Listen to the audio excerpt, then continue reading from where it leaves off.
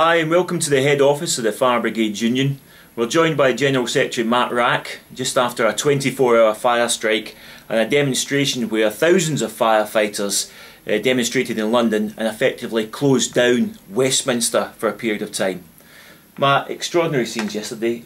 What are your thoughts on it? Well, I think the first thing to say is to congratulate members for the strike action they've taken. Nobody wanted to be doing that again. And we have to remember people have lost money again. Nobody wants to be on strike. Nobody wants to be on strike in the fire service. But people have stuck together. They've shown solidarity and determination. That's the first thing to say.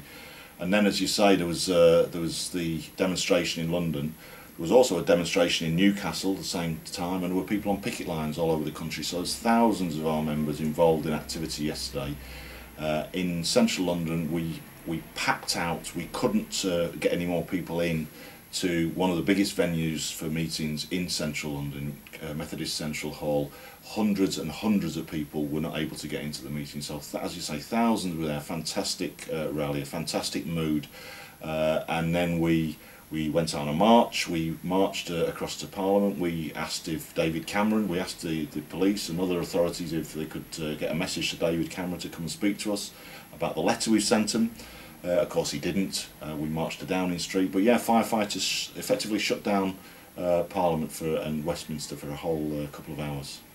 And these really were extraordinary scenes, and a number of commentators have commented on it, and yet no mainstream press coverage. I mean, what's your views on that?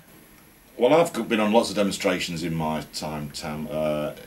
Normally not allowed into Parliament Square. Nobody stopped us. The police didn't stop us from marching into Parliament Square.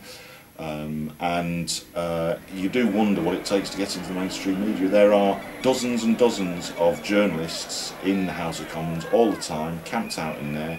It's clear when people talk about the Westminster bubble, they live in this totally artificial world, totally uninterested, it seems, in what's going on outside. It's real political engagement from our members. We've also been in there talking to MPs, and again hundreds were in the House of Commons trying to talk to MPs.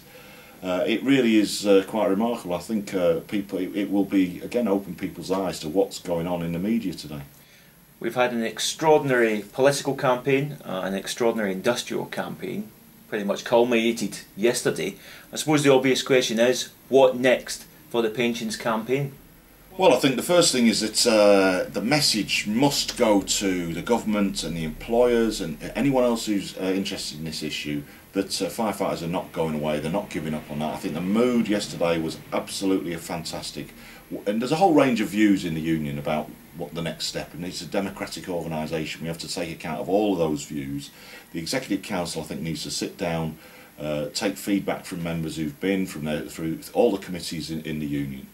And consider what we do next. But I think one obvious one to me is the general election. There is a general election. I think the point was made by Kate Hoey, the chair of our parliamentary group, that actually a general election is the chance for ordinary citizens, ordinary voters to hold politicians to account. Whatever party they're in, did they vote with us in December or did they vote against? Did they go along with the facts or did they fall for the lies that were told in Parliament? So we hold them to account. We have to demand that the Labour Party actually does something very clear, and again I think Kate was very good on this point. Labour should put something in their manifesto about our pensions. We've done a huge amount of work, we've won the arguments, that needs to be done. And I think we need to pursue David Cameron over the fact that lies have been told in Parliament to force through that legislation. We can't afford to let that drop. And finally, Matt, thousands of firefighters were on picket lines this week, and indeed thousands of firefighters came to London to demonstrate this week. Have you got a message for them?